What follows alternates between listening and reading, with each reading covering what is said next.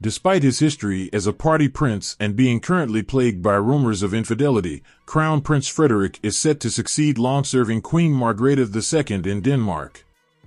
Following the unexpected abdication of his mother, preparations are underway for the party prince to ascend to Denmark's throne.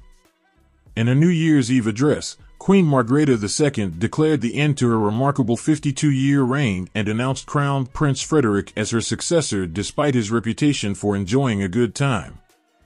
Denmark is about to witness its first abdication in 500 years as rumors swirl that it may be an attempt by the Queen to salvage her son's marriage with Princess Mary. Some commentators believe that his alleged affair with former MasterChef star Genevieve Casanova, whom he was photographed with in Madrid last November, might have triggered this decision. However, these speculations remain unconfirmed at present. Casanova dismissed accusations of misconduct as spurious lies, but speculation intensified following the princess's tearful appearance 2 weeks ago and a perplexing online post about isolation.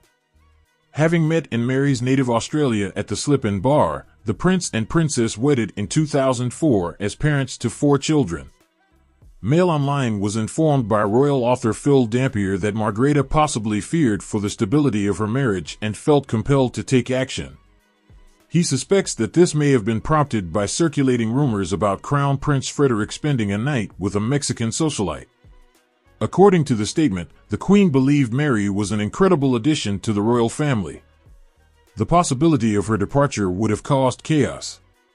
Thus, she expects that Frederik and Mary will reconcile any issues they may have and collaborate efficiently as the incoming king and queen.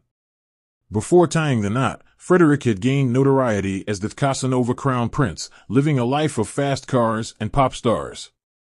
The Sun reported his past relationships with model Malou Ahmed, which lasted 3 years, and lingerie model Katia Storcombe. However, once he was married to Mary, Frederik's image transformed into that of a devoted family man. According to Get Redder, an expert on Danish royals who spoke with AFP previously, the future king was not exactly a rebellious person. However, when he was younger and growing up, he felt uneasy about all of the attention from media outlets and his inevitable ascension to the throne.